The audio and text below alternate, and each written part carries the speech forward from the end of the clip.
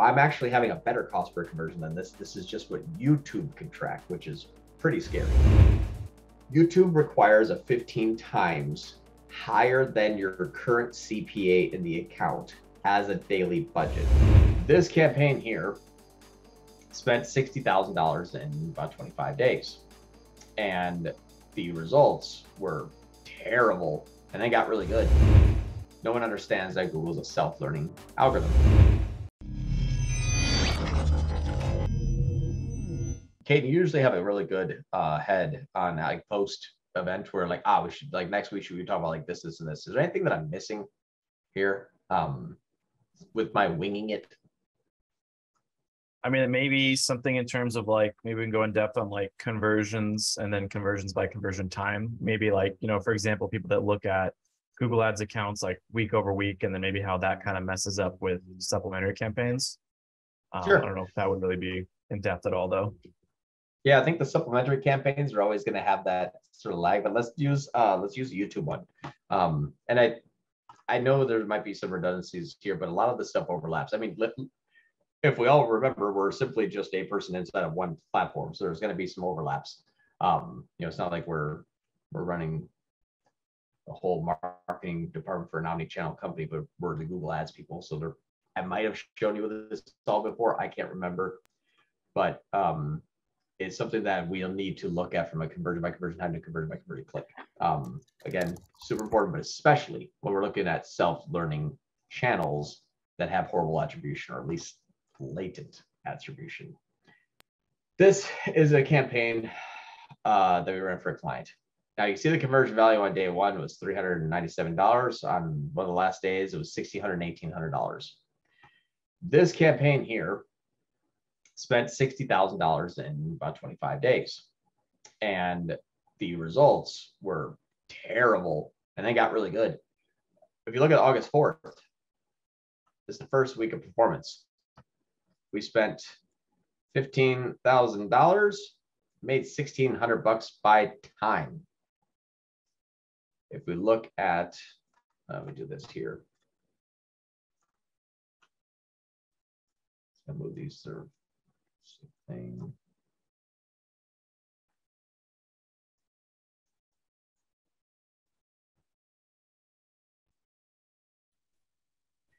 All right. This is amazing. This is how YouTube works. For everyone to know, I'm just gonna, before I present this, I need everyone to understand something very carefully. YouTube requires a 15 times higher than your current CPA in the account as a daily budget to be optimized over 8 days.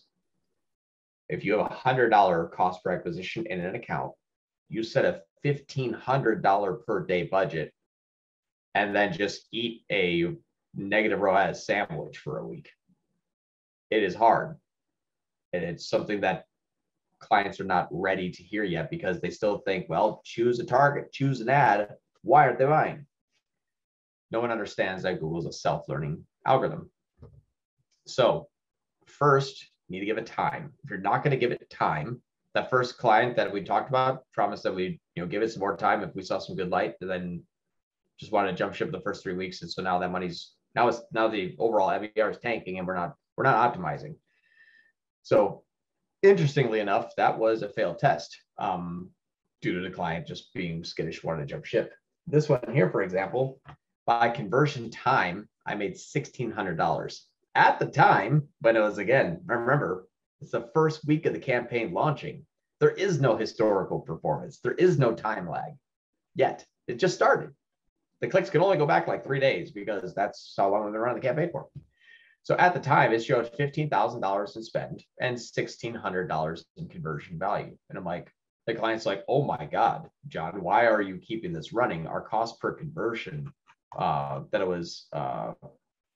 per conversion, I think was by time, was $725. Like, why would you spend $725 a lead? We can't go over 100. And I was like, give it time. Actually, if you're looking at this date range today, if you look back to August 4th through the 10th on October 21st, it was actually 150. Remember, this is by click or view. This is what actually happened. Before I move on, because this is a crazy number disparity, 150 to 725, does everyone have a very, very firm and well understood concept of why these two numbers exist? Is there anybody that has any questions at all? John, I would just repeat again what you were saying, just so everyone, Okay. no matter what. In the first week of the campaign, our cost per conversion was $725. The first week, when those people saw the ad converted later, that would be here, which is the buy, click, or view. Did they see the ad? Did they click enter? Did they view? Later on, in the next 90 days. Well, when looking back at that day, what is this now? 2 months later almost, we see that it went from 725 down to 150 because everyone that saw the ad in the first week of August 4th through the 10th converted on either August 11th to October 21st, today. So your definition of conversion by click and conversion by time is important to have a really good grasp of understanding on it, because the people that have conversions here, this $2,674 worth of conversions on Friday, August 5th, at the time was actually $397. These people that saw the ad on Friday, August 5th may have converted on August 26th in real life.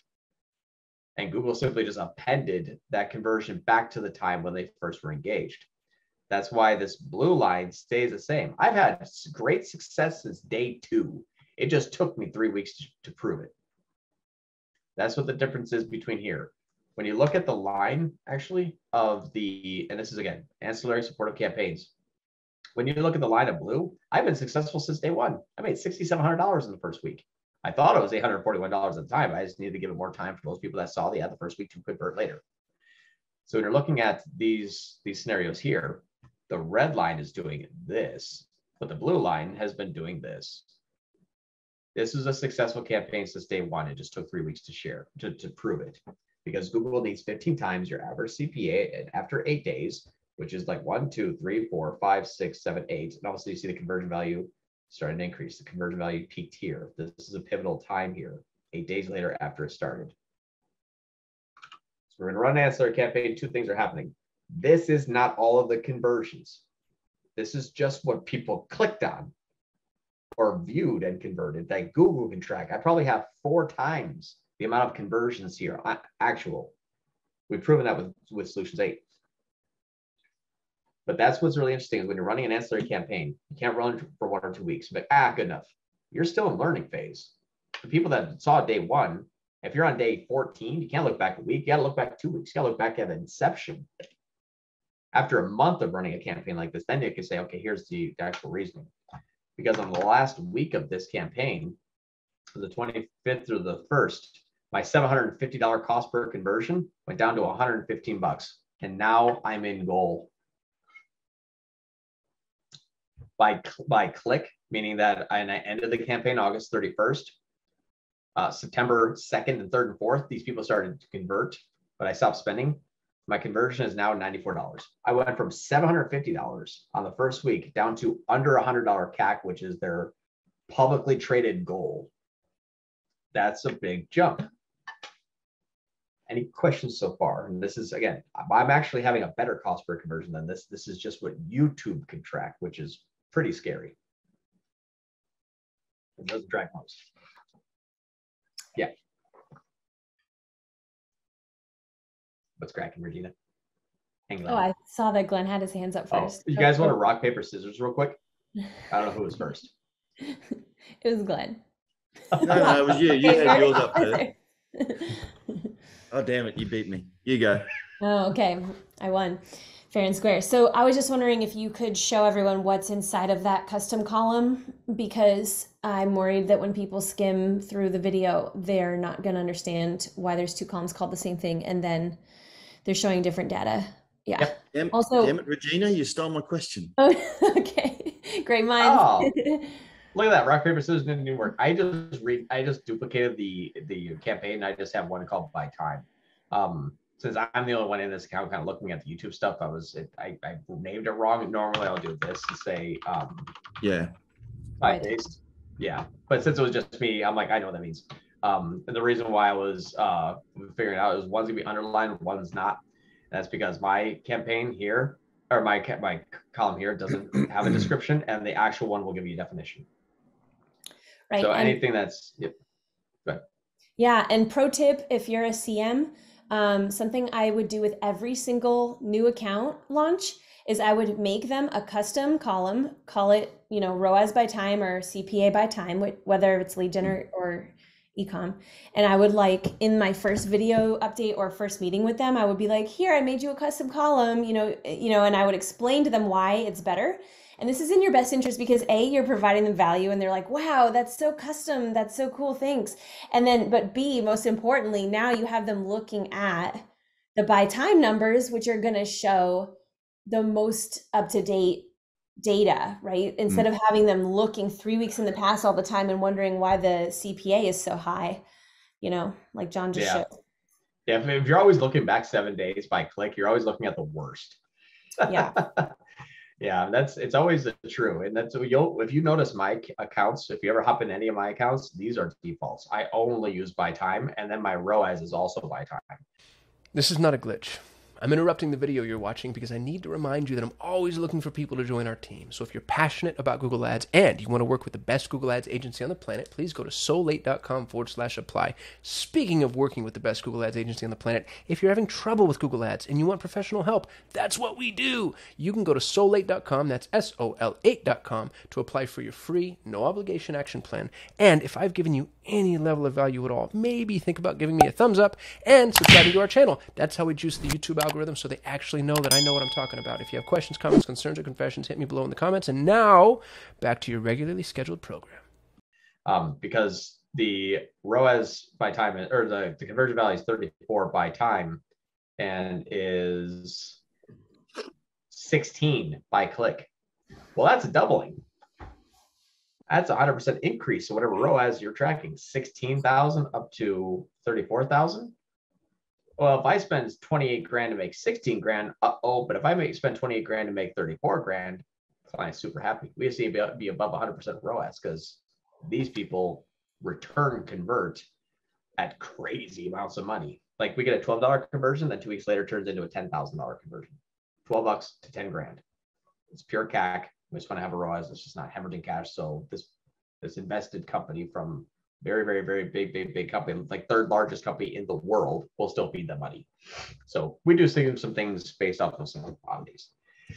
But what's cool is when you're looking at the campaign here, my branded campaign will spend a whole $400 to get 6,000. Why? Well, I'm running YouTube remarketing. It's spent $700 to get 4,600. I know YouTube works, and I put YouTube inside of PMax, and I'm making a push there. So it's really, really cool how all this stuff works, where the attribution, I already know this is a 21 and 5%. It's not. These are just the really cheap $12 conversions of free trials. But then they come back and they Google my brand name and they spend another, I don't know, since last month, my brand campaign that's spent $2 grand to make 100. And I know that this is only me because I have 98% of all ad spend for this company. It's only $500 a month in Facebook and $90K in Google. So because of that, I know I can have a 50% ROAS campaign and it make the account look like this. This is cost conversions. I mean, just so well in line. Like these things are stitched together. It just flows because we know that I'm getting a 2x and I scaled from $4 grand a week to 28. Pretty cool stuff. But that's when you look at the by time. I know that if I was doing it by click, I'd be like, oh my God, if I rose with 200% down to like 50, what happened? It's just the wrong way to measure it.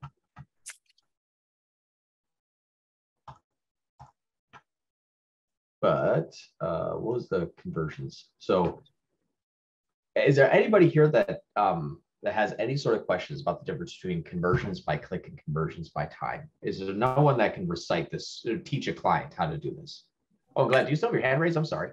No, I've got another question. So Yeah. I suppose the $1 million question here now is, and we've got clients that are running current YouTube campaigns. Is it worthwhile? And they say, oh, I don't want to spend 15 times my account CPA. When we just say, well, if you don't do your 15 times account CPA, this probably won't work. Is that the conversation we have with the CM, with the clients now? We need 15 times CPA on a daily budget. I would do this. Everyone keep this. And keep this link handy, because this is what's nice, is it gives you a really self-defense position from the clients, because you're like, listen, it's not me, it's Google. And yeah, so you don't want to spend 15 times, that's okay. We want to optimize in 7 to 8 days. Do you want to spend 10 to 15? It's going to take 2 weeks. 5 to 10, it's going to take 3 weeks. You want to spend 2x what your CPA is? All right, it's going to take probably about 6 to 8 weeks. Yeah. Less you spend, longer it takes. The more you spend, the shorter it takes. All we're doing is feeding Google data. There's an X and Y axis. The more you spend, the faster it goes. The less you spend, the longer it goes. How fast, what's the pain for gain? Are we fine not hemorrhaging cash for 8 weeks, or do we want to hemorrhage 20 grand next week? You're going to get the same result. We saw that in the campaign that I showed you. Yeah, when we spend 5 grand or 2 grand in one day, I'll make like $4,000, or 2 grand in a week. I'll make $4,000 that week. It's not going to look like that week, but it will. But if I spend $200 a day for 6 months, it's just going to, what's up, Hayden? Or is it Glenn? Does that answer your question? It does, yeah. And I think sending them that link, it adds a bit of credibility, because this is from the horse's mouth. This isn't just our opinion. This is Google saying this is what you'll be doing. The way to present this, and Caden will jump to you next, the way to present this too is you give them your recommendations. Once they challenge it, you give them an example. Once they challenge and ask more questions, not a bad way. They're not challenging you by like, I don't believe you. But if they're still like, I'm just not getting it, then you pull up Google and say, listen, we've seen this, we practiced it, we have some examples. This is also what Google says. So if you're not going to listen to us, experience, or Google, where are we missing the mark here?